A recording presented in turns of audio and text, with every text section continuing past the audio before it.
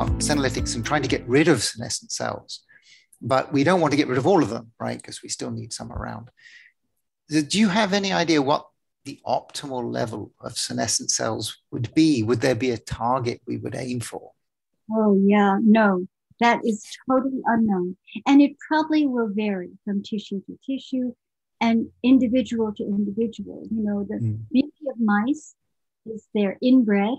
They are all in the same environment. We have them in the same cage, and people are terrible. We're not good inbreeders, and we don't control our environment very well. So people are extremely variable. And so we need to figure this out. That's really not known. Right. So reducing senescence. So we talked about Senolytics. What do you think is kind of the best, or did you have a view on what is kind of like the best Senolytic right now, or that's currently in development? I don't. You know, there are, in the San Francisco Bay Area where I live, there are probably 50 different companies developing different Senolytics. They don't all share their information. So I don't. Of the ones that are commercially available, and there are several, they all have variable effects, meaning some of them work better on some diseases, others on other diseases. This is why I think it's great that there are so many different Senolytics being developed.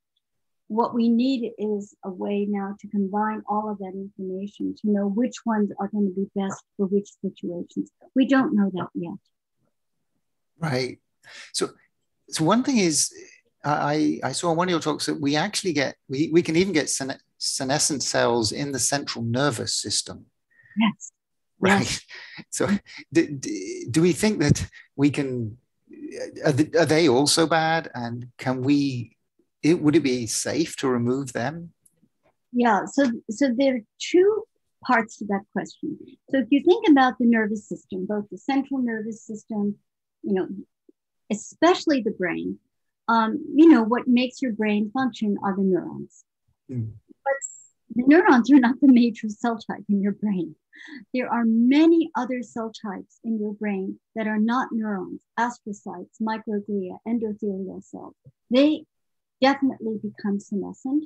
And we have shown that, for example, senescent astrocytes can affect the function and the viability of neurons. So we want to know which cells in the central nervous system are becoming senescent. Is it those non-neuronal cells, or is it the neuron?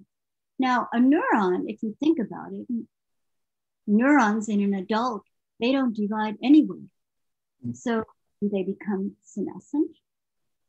The answer is they probably do become at least senescent-like. They lose their function. They begin to secrete molecules that talk to their neighbors. And the big question is it better to have a malfunctioning neuron or a dead neuron? We do not know the answer to that. This is something that really needs to be worked out. Would it always be beneficial to kill senescent neurons, or is it better to have a non-functional or semi-functional neuron as opposed to an absent neuron? We don't know the answer to that. Right. Okay. So apart from Senolytics, what other ways are there that we could make sure that we keep a low level of senescence as we get older?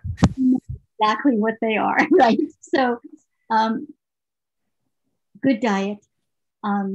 Actually, visceral fat, so-called belly fat, is a very rich source of senescent cells. So avoiding obesity, you know, keeping a relatively lean mass. Exercise, we don't understand the mechanism, but we know that exercise, you know, keeps the burden low. And there are probably other lifestyle things that affect senescent cells, but again, it's kind of fuzzy right now. For example, sleep.